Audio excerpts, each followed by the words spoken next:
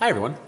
Okay, in this question I'm told that given that the log base b of 3x is equal to 25, if the log base b of 27 is equal to k minus 3 times the log base b of x, what's the value of k?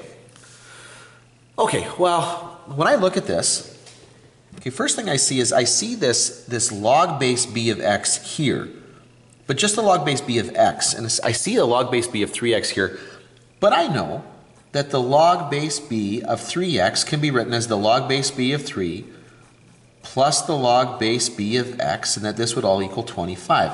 So the log base b of x is equal to 25 minus the log base b of 3. Okay, so now I've got an expression for just that piece right there.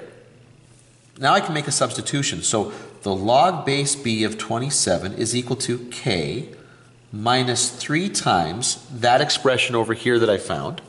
Okay, so that'll be 25 minus the log base b of 3.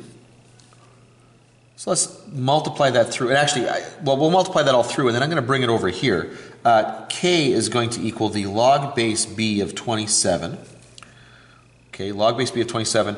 I had minus 75 over here, so I'm going to add 75 to it. And then I had plus 3 log base b of 3. So this will be minus 3 log base b of 3. Okay. Now, whoops, sorry, b.